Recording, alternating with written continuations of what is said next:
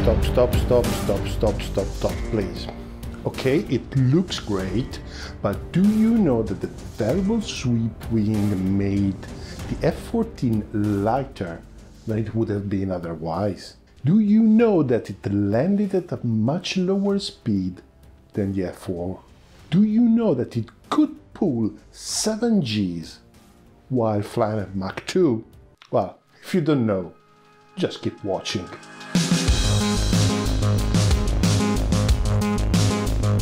Welcome to 907 Star, the channel that helps you make sense of military history and military technology. Please stay with me till the end because the stuff that we discuss here are difficult to find on any other video. In the late 50s, beginning of the 60s, all the major world air forces, including the Soviets, had 3 contrasting and apparently incompatible requirements: long-range subsonic cruise or long-endurance loiter on station, high supersonic interception and transonic low-altitude strike, operations from limited-length runaways or from aircraft carriers. It is intuitive how these 3 requirements may be incompatible, but well, if you are interested into the details, there is an entire video dedicated to it. However, the F-14 had all these requirements embedded in its DNA. Since its primary mission was the defense of the fleet and of other carrier group planes, the Navy wanted it to fly 500 nautical miles unrefueled with 4 Sparrow missiles and a gun. Check. It was also required to stay on combat air patrol for a long period, far from the carrier group to guarantee a quick reaction when, well, the Soviet bombers appeared. Because at the time, the Soviet bombers armed with long-range anti-ship missiles were the most dangerous menace to the carrier groups. The Navy wanted the F-14 to reach a loiter station 150 miles out and stay there for 3 hours with 6 Phoenix missiles and the gun. Check. Both these missions require a high aspect ratio straight wing of relatively thick section generating a high lift and possibly a low span loading to help minimizing the induced drag. But we're not done. The F-14 mission required also to be able to intercept the enemy bombers at supersonic speed, because once the enemy was discovered, it had to abandon its leisured patrolling and chase it away as quickly as possible. High supersonic speed meant getting to the fire position early and providing a lot of additional energy to the already mighty AN-54 Phoenix missile. Now, unfortunately, the wing required for high supersonic speed could be either a short and stubby wing or a highly swept wing, but this time with a thin section to reduce the wave drag. So to execute all the missions, 2 different types of wings are actually needed, and this is the reason why a variable sweep wing was chosen. One of the key parameters of the wing is the lift-drag ratio. We want to produce as much lift as possible with as little drag as possible. The higher is the ratio, the more efficient is the wing. The lift-to-drag ratio for the F-14 plotted against the Mach number and the wing sweep looks like this. Well, to be honest, it decreases quite a lot with the increase of the Mach number at low sweep angles. However, we can see that with a high sweep, the efficiency is low, but the loss is quite stabilized. This is understandable if we consider that the drag coefficient rises sharply from Mach 0.8 to Mach 1, but it is rather constant at higher speed. The influence of this behavior on the performance is much clearer if we plot the ratio times the Mach number against the Mach number itself. The chart looks like this. At low speed, there is a narrow band of very high efficiency that can be used for cruising and loitering. If we increase the Mach number, which means the speed, the efficiency drops very quickly, but the drop is compensated by the increase of the sweep with the speed, and beyond Mach 1, it actually improves a bit. If the plane hadn't a variable sweep wing, an intermediate position wing would have been quite a poor compromise. very far from what has been possible with a variable sweep wing. It would have required, for example, more fuel meant more thrust meant a bigger plane, and so on. Supersonic flight is an entirely different matter. A new type of drag, the wave drag, becomes the predominant component of total drag. Wave drag is the drag associated with the formation of shock waves at transonic and supersonic speed. To be efficient at supersonic speed, the wing must be A. swept back, B.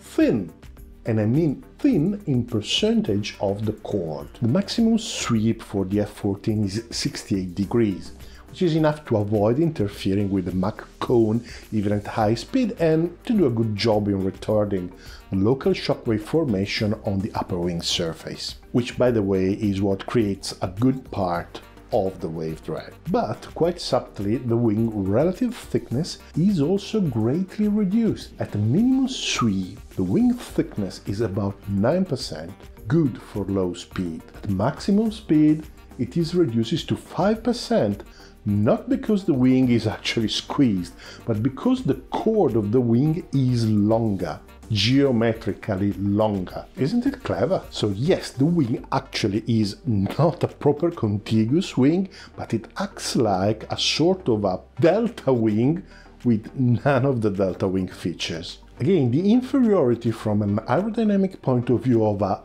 compromised sweep can be inferred by the comparison with the F-15. They're broadly similar planes, but the F-14 matches the speed performance of the F-15 with 25% less thrust-to-weight ratio.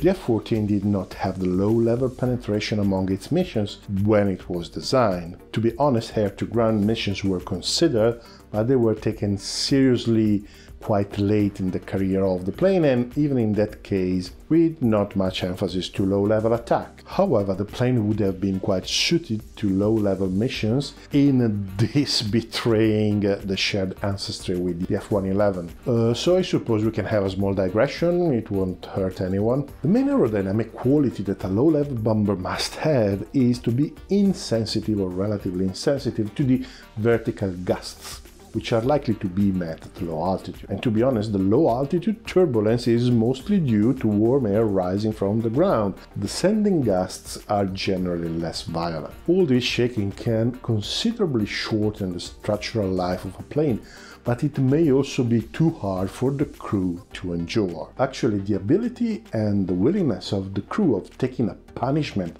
and still function is actually the limiting factor in low-level strike attack. One solution is having a high wing loading, that is, a proportionally small wings if compared with the overall size of the plane, like the F-105 for example. But this is obviously incompatible with all the other missions. Another solution is, again, to sweep back the wing, this time not because the sweep angle increases, but for two other different reasons. For the same geometric effect that we have seen for the supersonic interception, the aspect ratio decreases. The aspect ratio is a measure of how long and slender is the wing. With low aspect ratio, if the wing increases the angle of attack, the lift increases, but not so much. Actually, potentially quite a lot less than a high aspect ratio wing. If the lift doesn't increase much, then the hit taken by the plane when it gets into the gust won't be that strong, thus reducing the effect of the gust. Other reason is that when the wing sweeps back, the aerodynamic center goes back as well. Since the planes of this era are stable, that is, with the center of gravity ahead of the aerodynamic center, increasing the sweep makes them even more stable. It is as if they become nose heavy, so if the gust that gives a kick upwards, it is immediately corrected by the excess of stability. I use the term excess of stability because this is a common problem of the variable sweep wing, the plane becoming too stable. An aerodynamic center too far behind the center of gravity also requires a higher tail deflection to keep the plane in equilibrium, which means a higher trim drag and higher structural loads. The F-14 had the so-called glove vanes to partially correct the problem. Their effect was to bring the aerodynamic center forward a little bit and alleviate the problem. If you want to land on a carrier, you want to fly slow, landing on a barrier-arrested carrier is an extremely dangerous operation. And there are many accidents every year anyway.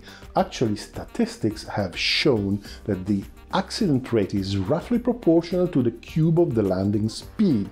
So every small speed reduction is actually welcome. To fly slow, and actually to fly in general, but also to fly slow, the weight needs to be compensated by lift. Since lift depends from the square of velocity, while the weight may, well, vary with time because you burn fuel, but it doesn't depend from the speed. So if the speed is low, there must be something else to compensate the loss of lift. The wing does it. It can produce more lift by increasing the angle of attack or using high lift devices. The F-14 at minimum sweep already has a thick and high aspect ratio wing, which is optimal for slow speed. But it also has single-slotted slats and flaps that increase the lift produced at the cost of adding quite a lot of drag. This doesn't really matter because we are landing or taking off anyway, so we are not going fast. Actually, quite the opposite. In fact, the carrier approach speed of the F-14 was 213 km per hour, while the F-4, for example, was around 240 km per hour. The F-14 at minimum sweep has flaps and slats working at their best. The F-4, which has a compromised wing, can't make them work as effectively. The sweep reduces their effectiveness. The F-14 wing at landing has a lift coefficient, which is the measure of how good is a wing at producing lift, around 2.5. The classical compromised swept wing is around 1.5. Note that on the F-14 those flaps and slats were also used in the intermediate positions while maneuvering, always with the purpose of managing the lift-to-drag ratio. It is not widely known, but the F-14, even if it was much bigger and heavier, with the help of its wing and high lift devices, could easily outturn the MiG-21. The F-14 wing sweep control system was fully automatic, while various other variable sweep aircraft had a manual control. It was introduced originally as a safety measure. If the pilot with the wing at minimum sweep would have turned at high Gs, the bending moment on the wing would have been quite high. This would have required a structurally stronger wing, which is also a heavy wing. The minimum sweep was 20 degrees and it was allowed up to Mach 0.7, and this measure alone saved about 450 kilograms of structural weight. What was introduced as a safety and weight-saving measure turned out to be an efficient sweep optimizer based on a highly redundant air data computer. As we have already seen, changing the sweep optimizes the lift-to-drag ratio from the subsonic to transonic and supersonic conditions, and the automated sweep control did just that, decisively improving the plane performance. And this was not only the general aerodynamic performance. Lift-to-drag ratio is related to turning performance in combat. Plus, the F-14 fuselage was also a lifting body, further improving the lift-to-drag ratio, but this is a subject that we leave for another day. The other important consideration behind a fully automated sweep control was that changing the sweep while in combat was really impractical. For the pilot, it was one more thing to pay attention to rather than thinking to the combat itself. If the variable sweep wing was so effective, why it didn't last? Why today there are no more projects that make use of it? It is complex, it is heavy, it's hard to maintain. Well, this is what you normally hear around the internet. And to be honest, there is some truth in it, but the problem should be approached in a different way. However, I am afraid that you will have to wait for the next and last episode of the series for a full explanation. Fully understand the coming video, you will need to understand how the shape of the wing influences its performances. So you should watch the previous episode, which is going to appear beside me. In the meanwhile, as usual, please like, dislike, subscribe and hit the bell so you won't miss anything. And if you could consider supporting the channel on Subscribestar or Patreon, that would be amazing. For now, thank you very much for watching and see you on the next video.